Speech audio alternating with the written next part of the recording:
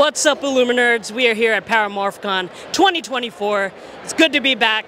And I don't have to introduce you to her. She's Charlie. She is the Yellow Ranger from Once and Always. How are you doing today? I am doing so amazing.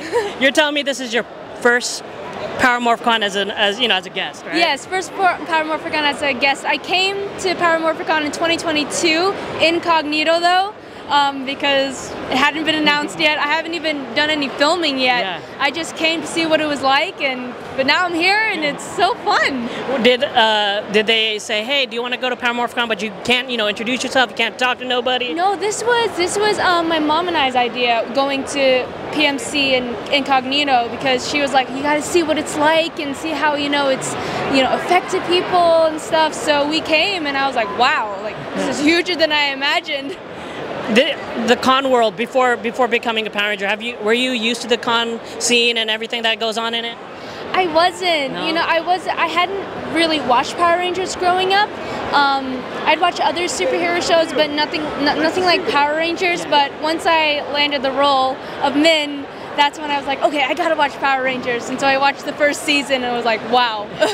That's amazing. Now, you don't know how much your character means to a lot of OG Ranger fans, because Trainee, Twee, she was an amazing person, amazing Ranger, great representation for the Asian community for sure. What was it like taking on this role, knowing that there's so much, history behind it? It was huge, but it was an absolute honor, because I knew from the moment I started watching Mighty Morphin Power Rangers, the first season, I was like, wow, Trainee she's such a powerful character. She's a beacon of light and hope, and coming in to play her daughter it was very big shoes to fill, but I had an absolute honor doing it, and working with the original black and blue Power Rangers, Walter Jones and David Yost. It was like, wow, so yeah, really fun. Once and Always was an amazing episode or movie. I don't know how you categorize it on Netflix. I say movie. Yeah, movie. Yeah. It was a nice movie, like definitely a different tone from Power Rangers before. To prepare yourself, did you watch Trainee's episodes on Power Rangers? I did. I specifically watched the Praying Mantis episode. Ah, that's a good one. Yes, and I was like, okay, I got the movements now, and Hey, Charlie. Hi. And I remember rehearsing all the fight scenes and the Praying Mantis stuff, and I learned a lot from just watching her. So yeah. Now, prior to becoming a Power Ranger, I know you worked a lot with 87 North, kick-ass stunt team. Yes. Like, we were there for the bullet train demonstration you did. Yes.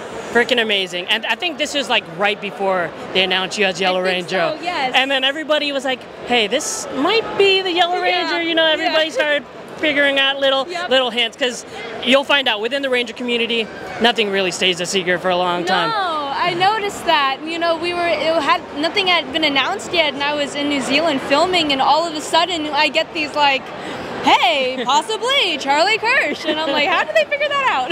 It's amazing. It's amazing. Yeah. Now, have any of the original Rangers or Rangers that you've met here through conventions, have they given you any tips as far as like to carry on that Power Ranger legacy?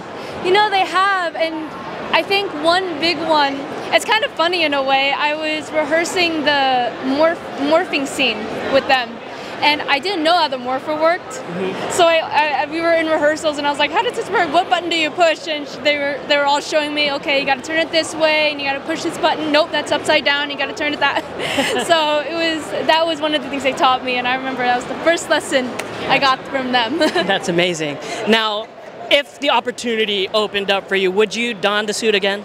Yes, I would. But honestly, right now, Hasbro only knows what's happening there. So it's true. Hasbro, you gotta get the Rangers back. You gotta get the Rangers back. Maybe you could lead your own team. A bunch of like the kids of all the original Rangers. Maybe. Well, thank you so much. I do have something for you. You do? Yes, I do. This is a Trainee Funko Pop.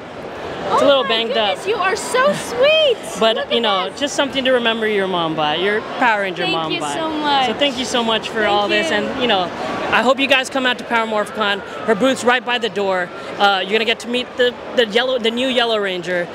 Charlie, thank you so much. Thank you. Awesome.